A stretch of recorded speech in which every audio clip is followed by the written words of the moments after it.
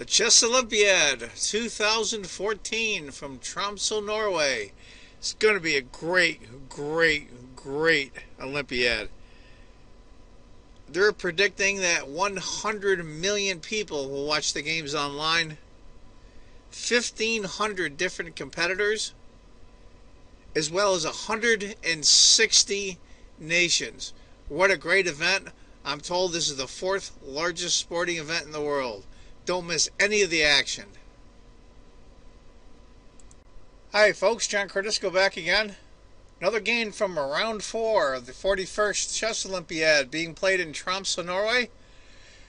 As white, the current world champion Magnus Carlsen from Norway, so this is his home turf. And this is a Norway-Poland match, so let's see how badly I can butcher this last name. Wojtaszek. Reminds me of a joke that I heard. What does a Polish bride receive on her wedding night that's long and hard? And the answer is a new last name. Anyway, excuse me, that was a bad joke. Anyway, it's Norway versus Poland. Carlsen's white. Wojtaszek is black. It's going to be a close Sicilian. Go through the first few moves here. Pretty much standard stuff. Got the Fritz computer on off screen. Tiny advantage for black, which is a little surprising. Maybe because it's close Sicilian rather than open.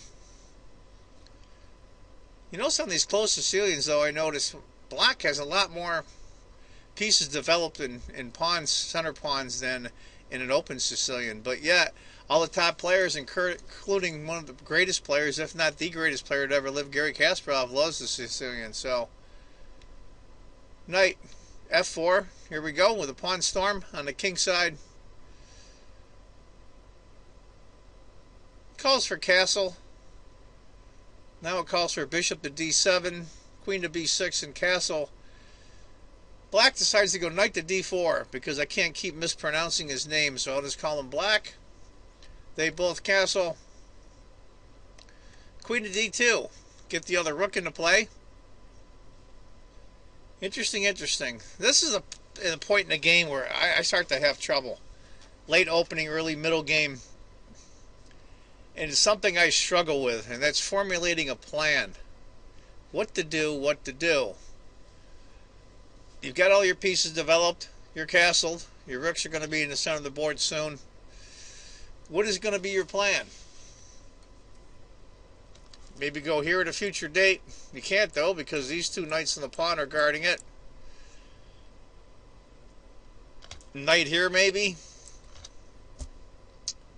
Who's to say? Or even knight back over here, for that matter.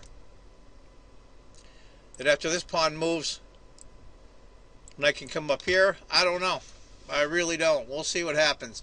Bishop to d7 and knight to d1. Now, the odd part is, I thought of that, and I haven't gone over this game yet, so maybe I'm not so dumb as I thought. Queen to c8. Threatening to win a piece here, if you notice. He has to move the knight to guard the knight. I never really cared for that much, knight on knight like that.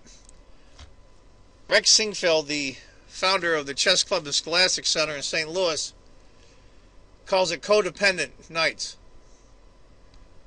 Knight to c6, c3, b5, f takes, knight takes, bishop h6. Now I do that quite a bit myself, with the queen guarding it, forcing the trade of the dark squared bishop. Knight comes over to c6, bishop takes, king takes. Interesting might have been instead queen to a6, and after bishop takes, king takes, knight to f4. That's kind of interesting.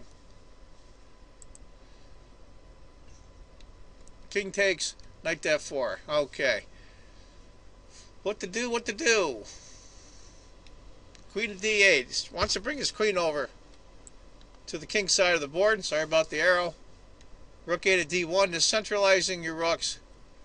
Rook to c8. Now this is typical Magnus. And what I mean by this is, it's a tiny advantage for white. Magnus never gets these overwhelming positions in the opening. He gets to a middle game and just simply outplays everybody. That's what he does. And that's not a criticism. That's actually a praise. Queen to e2, h5, d4, c takes, knight to g4. That's a good spot for that knight. You really do want to provoke this pawn.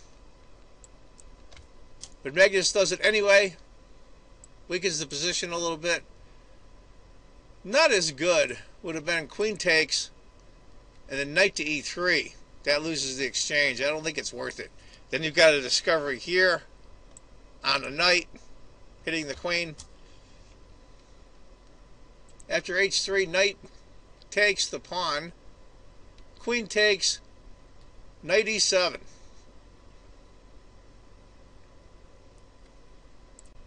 After knight to e7, rook to d3, b4. Now we've got almost an Anakin's gun here. The two rooks and the queen bearing right down. And what the computer suggests is either king to g8 or f6. I really don't care for f6. I guess in a way, if you moved pawn to f6 and you moved the knight at a later date, the queen helps protect. Decides to go queen to e8 instead, protecting the pawn. Now that went from a half-point advantage for white to a point and a half more, point and three-quarters. Doesn't seem like much, but to jump that much in one move means it's probably not a good idea. And I'll tell you the truth, it's a perfectly natural move. g4. If Magnus had tried knight to d5 instead, I think knight to g8, queen to d4 check, f6, queen takes, queen to e5.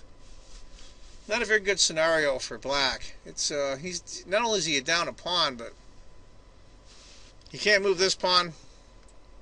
This pawn is in pre. This is tough.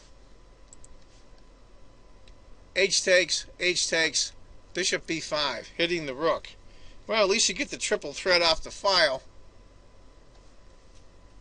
Rook to e1. Queen to d8. I think it's a reasonable move. Extra guard on the d6 pawn. g5. Just tying up the squares around black's king.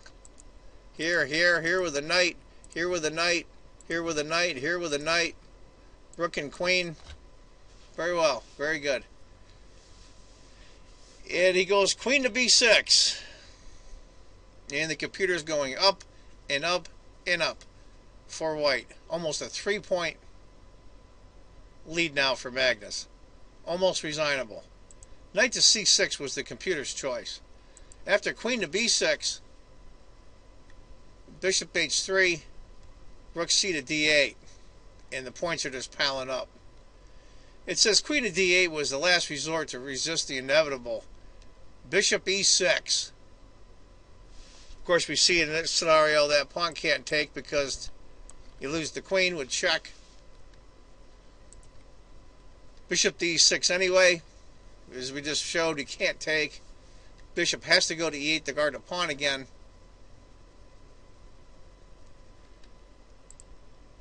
Like I said, if he took, that loses the queen. It's mate in 3, by the way. Anyway. Knight to d5. Knight takes.